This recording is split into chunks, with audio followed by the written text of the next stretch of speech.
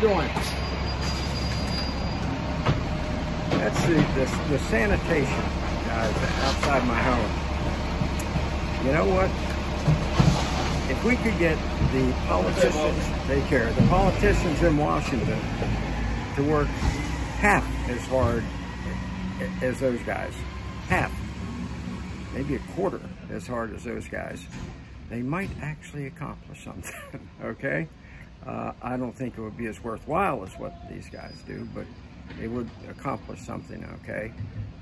What a bunch of lazy grifters we have in Washington now. Don't do a thing. Talk, oh, they can talk, but that's about it. And high among the list, and it's really the point I wanted to get to today, is Mike Pence. Mike Pence. I just wrote a column about, a Clues Views column about Mike Pence. If you go to constitutionalrightspack.com, constitutionalrightspack.com, you'll see it there, and I think you're going to find it well worth reading. To be honest with you, I eviscerate the guy. I can't stand the man. I think that if you Google the word hubris, Mike Pence's picture should come up, okay? Unbridled pride, because that's what you got there. We all know that a lot of people say, you know, he betrayed Donald Trump and the American people on January 6th out of fear. Out of fear. He was scared to to buck the mainstream media and the Democrat majority, you know, and Joe Biden. And I think there was a lot of fear there. You know, he's not a particularly brave guy. But I think it was also hubris. I think what you saw with this guy is he looked at it. He's a very calculating politician. He looked at it and said, let's see, if I do what I should do and the Constitution prevails upon me to do, I'm going to throw this election into the House vote. But then Trump might come out on top and I might not get to be president. If I betray Trump and the American people in the process, which I don't think particularly bothers Mike Pence, then I can run in 2024, and I might be able to beat Joe Biden. I think that's exactly what went through his mind, okay? Because let me make it clear, he had every right. Matter of fact, he had the responsibility to not certify the electors from the 6 contested states. He simply did. The 12th Amendment says he did.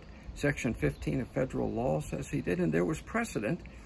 In 2005, Barbara Boxer objected to electors in a presidential election from 2004 when they had their January meeting. And she objected and threw it into a House and Senate vote. Now, Mike Pence knew these things. He's a lot of awful things, but he's not stupid. He knew all this. But he thought to himself, one, he's a little bit of a coward, so he wanted to kowtow to those who were being loudest and yelling at him. And two, he's full of pride, and he wanted to be president. Look, read the column. Read the column. Now, he tells us here that he only follows God's directions. What's his name? It's a ridiculous name of his autobiography. What is it? Thus saith the Lord, or so help me God. So help me God. Everything I do is God directed. Well, I think God probably is smart enough to have suggested to Mike, law is on the side of defending our Constitution. God's pretty righteous, and I have a feeling if Mike really does everything by direction of God, I think God probably mentioned that to him. As far as him being fearful, I think the Bible 365 times says fear not, so God spoke to him in that regard. St. Paul wrote about hubris, and so I think God probably spoke to him about that, to Mike Pence about the hubris. And but unfortunately, as I say in my column, Mike, I'm just giving you my opinion, I think followed the direction of Satan with Jesus on the mountain, when Satan told Jesus, you know, follow me and you'll gain the whole world. And Mike, a lot weaker than the person he claims to follow with everything, a lot weaker, he decided to sell his own soul, and he ain't gaining the whole world. Okay, so that's where we are with Mike. I think the situation with Pence reminds me of a story my father used to tell about my dad was a Methodist minister. He used to tell a story about a minister out in Indiana, of all places. And the guy really didn't get the proper training, and he was terrible. His sermons were ghastly, okay? He was just a horrible minister. And one day, one of the other ministers said to him, Seth, where'd you get the idea that you should become a minister? He said, well, I was out the barn.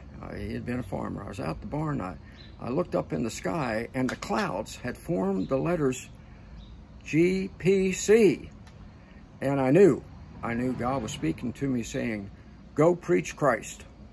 You know, this guy was like Mike Pence. He thinks God tells him everything to do. Yeah.